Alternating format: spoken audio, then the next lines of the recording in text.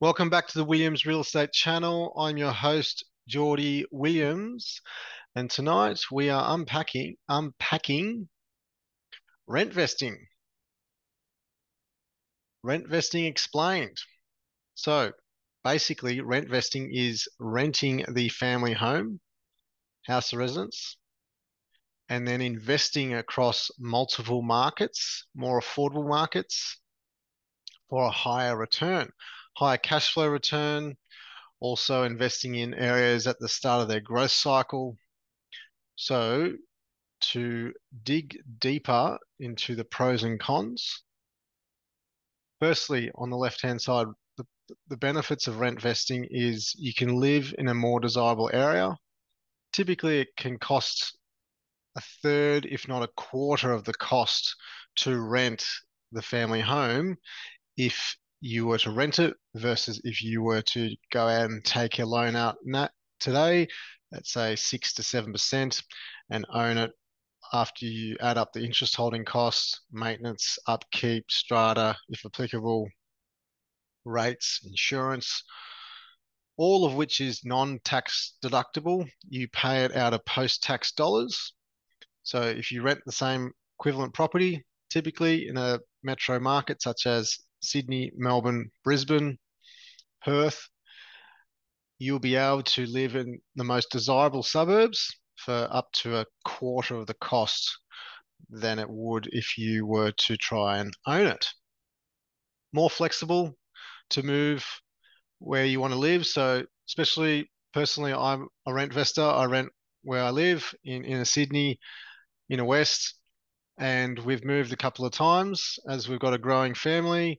Instead of buying a unit and then renovating it, pumping all the money into it to then upgrade into a terraced home, renovate, scale up, and then into a family house, you can easily just ring a removalist, and 2 days later you're in another family home. So more flexible. You may want to even go live overseas, go to London, go live interstate.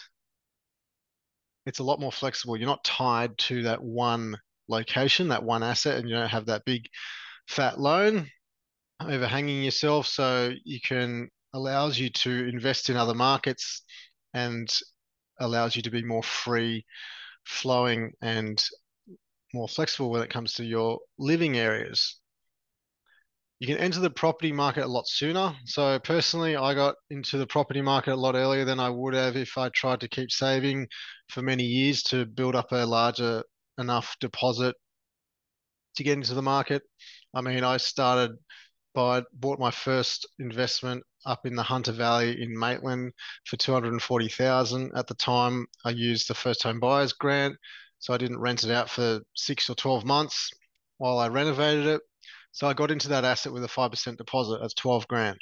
So you can get into the market earlier, get on the property ladder, start compounding your wealth, building your wealth, rather than saving up for many, many years to get a sizable enough deposit together to buy a large asset to live in. So get in the market sooner is definitely a positive.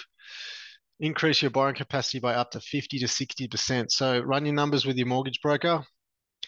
But if you are taking out investment loans only rather than a loan to buy your home owner occupier place, the banks typically lend you 50 to 60% more because they're taking in the rental income as additional income, but they're also assessing the debt as tax deductible debt. It's not, you can write off the interest on tax if you're investing. If you're buying a family house, you can't. You're paying with post-tax dollars. So it automatically increases your servicing or increases your borrowing capacity. Therefore, you can buy up to 50 to 60% more property. So that is a very powerful positive for rent vesting. That flows on to the next. All costs are tax deductible, including a portion if you work from home. So if you work from home and you have a study and you have um, a business, a side hustle, you can claim a portion of your rent off your tax bill. So that's another positive that you may want to discuss with your accountant. So that's very powerful, which you wouldn't be able to do if you had a home owner occupier place. Diversify your capital across multiple markets. This is another big positive. So right now we've got Brisbane, Perth, Adelaide really in the midst of their upturn, and they'll probably top out around, I'd say, between 2027 to 2028.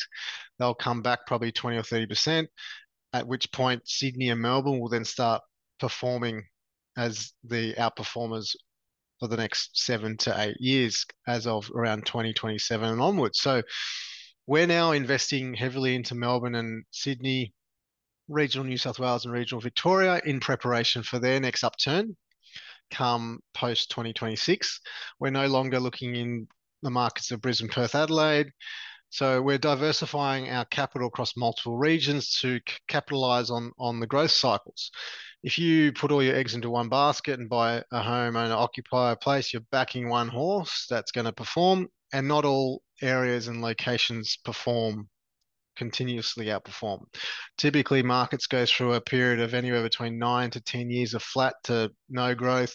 They'll then hook into an upturn where they go into an upturn for about 3 to 6 years, where they'll go up anywhere between 100 to 150%. So we like to target markets that have been stagnant for a long period of time, 7 to 8, 9 years, because it's only a matter of when they're going to kick into the next upturn, which is why we're investing now down in Melbourne, certain pockets in Sydney and regional New South Wales and regional Victoria, as we're finding these areas that have been stagnant since really 2016, 2015, 2016. So nearly 10 years now. So we're very excited and we're diversifying in those markets and we're steering away from other markets. So we are able to do that by rent vesting. We rent where we live and we diversify our capital across multiple markets to ultimately get the growth right before they hit their upturns. Build a scalable property portfolio. So that's another positive. I mean, when I first went to the bank, as an example, the bank would only lend me 400 grand. Today I'm carrying over 3.5 million in debt. So the only way I was able to get there is by buying in markets at the start of their growth cycle, buying positive geared properties with strong yields in areas that will gentrify, spreading the capital across multiple markets, buying as a value investor, so buying property for less than replacement costs. You can't really do that if you're trying to buy a family home. Typically overpay, you pay well over the intrinsic value of a property. Next one, prevent getting stuck with servicing. So it's very easy to get stuck with servicing if you over leverage into one asset. So if you're taking $1 million plus loan out that doesn't have any rental income, then you're solely relying on your personal income, be it your day job, your business, to fund the cost of that property. So if you diversify across multiple markets with a high cash flow, you'll prevent yourself from getting stuck with servicing. Cons for rent vesting. So you don't own the place, so it's a bit of a mindset change. Um, you don't own the actual place, obviously, if you're renting. So, I mean, once you're a landlord and you know how landlords operate, they ultimately want to have a tenant that pays rent on time and maintains their property well. Um, Landlords, I don't have an issue with having a landlord because I am a landlord myself. So, um, but I mean, I get it. Some people want to own the place they live, but that's more of an emotional thing. You sort of got to get over that. You don't receive CGT tax exemption. So if you have a owner occupy a place and you hold it for a certain period of time and you have a capital gain, when you go to sell, you currently under the current tax laws, you don't have to pay CGT, um, which is a positive. However, the amount of interest that you'll be paying to the bank would pretty much be a lot more than your capital gain if you're looking to flip homeowner occupier places anyway. You may miss out on grants. So if you're looking to invest straight away, you may miss out on grants. But I mean, the opportunity loss of a couple of grand saving on stamp duty versus the opportunity of losing out in capital growth from the market anyway, I would rather just get into the market and get on with it to keep leveraging and growing and building your portfolio rather than trying to, save a few grand in stamp duty off your first home owner occupier place. So yeah, sure, it's a con, but I mean, there's other things you'll miss out on if you're just trying to save away to get a government grant of 5-10% deposit and no stamp duty. So things to consider. And you got to compete with the rental market. I mean, now it's a tough rental market, but at the end of the day, if you got rental properties, um, like a diversified portfolio, it really doesn't make a difference because you make a lot more money out of your property portfolio if you build a substantial property portfolio than any rent that you would really live in these days. So I'll give you some examples. Bondi Beach in Sydney. So classic style brick veneer block sold in May 2024. Two bed, two bath, one car space, nearly $1.9 million to buy that. So, I mean, the intrinsic value of a unit like that is around that 500,000. That would cost around, 500 grand per unit to build these days. 450, 500 grand, depending on the finishes, but this is a pretty stock standard brick veneer type of asset. So first off the bat, I mean, nearly $1.9 million. So it's nearly, well, more than three times its intrinsic value you got to pay. So that's something to consider if you really want to do that. And then once you do that, you need to stump up a good 20% deposit. So you'd be needing at least 400 grand to get into the asset as a deposit. So how long will that take to save up? I mean, that'll take many years to save up, I'm sure, even on a big income. And then once you're into it with a $1.5 million loan, it'll be costing $2,200 a week in principal and interest repayments at 6.7%. And over the total loan term, you'll be paying 3.5 million repayments, and the total interest you'll pay over 30 years is $2 million. That's non-tax deductible. So versus if you rent in Bondi, you'll be paying 950 for something on the left, two bed, two bath, one car space, or 875 for something on the right. Similar asset, two bed, one bath, one car space. So for, I mean, a third of the costs, you could still live in that same suburb, live in that nice desirable area for a third of the cost. That's just on the mortgage, and then you don't have to pay strata, rates, upkeep, any of that stuff. And I mean, how long is a two-bedroom unit going to last you? If you've got a growing family and you can't really add a second room or develop it or do anything like that, there's not much you can really do to improve the value. So you're pretty much just backing that market to perform. Sure, you can rip out a kitchen and bathroom and add a bit of sweat equity, but there's really not much fat in doing a renovation like that. So why not just rent it? Rent it for a third or a quarter of the cost and then get your money to work harder in other markets and then be able to borrow more and keep growing. So, Five Dock. So I live in Five Dock. This is a pretty similar situation to, I guess where I currently live. We've got a two bedroom two-bedroom house at the moment, but something similar to this. If we were to buy it, it costs over 4 million bucks. We need a solid 700-800 grand deposit. 30-year loan term. It'd be costing 5,000 over 5 grand a week in repayments. Total repayments of 8 million. Total interest to the bank 4.6 million over 30 years. So versus if you rent it, I mean, this same property is for rent currently.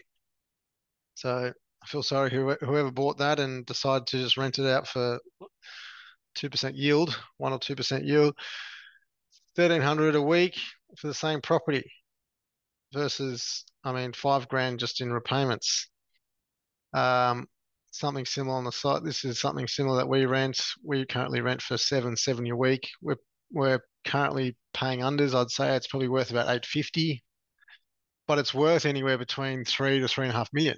So a third, if not a quarter, of the cost to rent in a desirable area in the inner Western Sydney, and then be exposed across 17 other regions across 3 different states is what I would prefer to do personally. And I would not be in the situation I would be today if I don't Rentvest, because if you hook yourself to a big loan to buy something like this, you just be a slave to the bank. And really, the risk, I believe, is a lot higher, especially when we go through the next land-driven downturn, when unemployment will get to 10, 11%, rates may stay high, and inflation may stay high for a period of time until, I mean, inflation comes down and the economy is completely in a next slump. So I would not like to be holding an asset like this with a big loan and having all my eggs in one basket. So I'm in a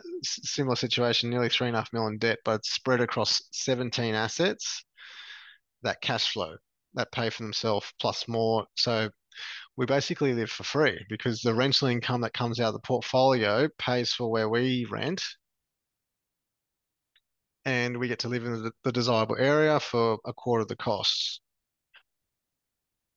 And we get to claim some of the rental costs on a tax deduction because they've got a work from home setup. So definitely works out better based off the numbers to rent where you live and invest across multiple markets. So that's Sydney houses. So same goes for down in Melbourne, Kew. So Kew's a very desirable area. It's like a double bay down in Melbourne.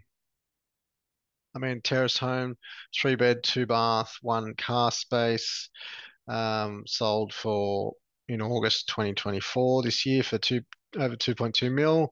So cost you 2,700 a week repayments, 4.2 million bucks full loan term, over 2.4 million interest to the bank, which is non-tax deductible. You'd have to come up with a good 500 grand deposit. Whereas if you just rent in Kew, it'll be costing, eight less than 850 bucks. So between 830 to 850. Like, look at that beautiful house on the left, 3 bed, 1 bath, 1 garage. Nice place for 850 a week. So it's even probably a bit more desirable than actually buying a place like this terraced in Kew. So definitely makes sense even in Melbourne to Rentvest.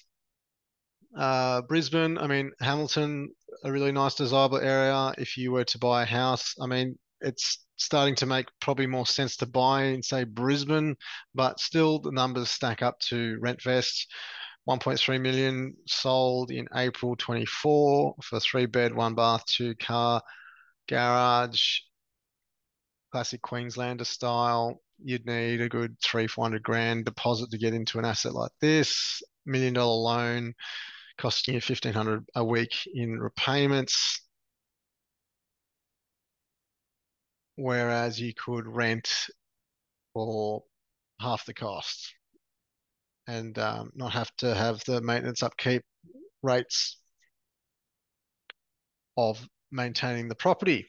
So it either makes sense to Rentvest in certain pockets in Brisbane, That's if you want to live in a desirable area. I mean, there's a lot of more affordable markets in Brisbane where it probably doesn't make sense to rent vest. But if you want to live in the premium suburbs, right next to the premium schools, premium catchments of where all the schools are, then renting definitely makes sense. And then putting your money in assets that return a higher yield at the start of their growth cycle in other regions. Perth, so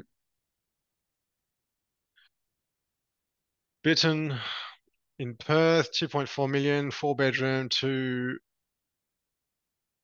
two bath, eight car spaces. I mean, that's a pretty nice place. You'd need a good five, 600 grand up front and then a $1.9 million loan costing you over 2,800 a week in repayments. Whereas if you just rent in the same suburbs or similar suburbs, anywhere between 800 to $1,100 a week. So, um, yeah, a third of the cost, a third to a quarter of the cost once you add up all the interest holding costs, the rates, strata, upkeep, maintenance, insurance, all of it, you don't have to pay. Just a disclaimer, I mean, this is just my thoughts, my story of what I'm doing, and as what has definitely helped me, but this is just general information and by no means personal or general advice. As you know, I'm a buyer's agent, so if you need help building a sustainable property portfolio of 10 plus properties within 10 years, I'm your man. I can help you build a solid residential foundation portfolio. They'll help you retire from the workforce, work part-time, enjoy the fruits of your labor, and support you and your family for a lifetime. So if you need help, hit me up any day of the week. Happy to chat. If you have any queries, questions, or any feedback, shoot me an email. I am always available. Until next time, thanks for watching.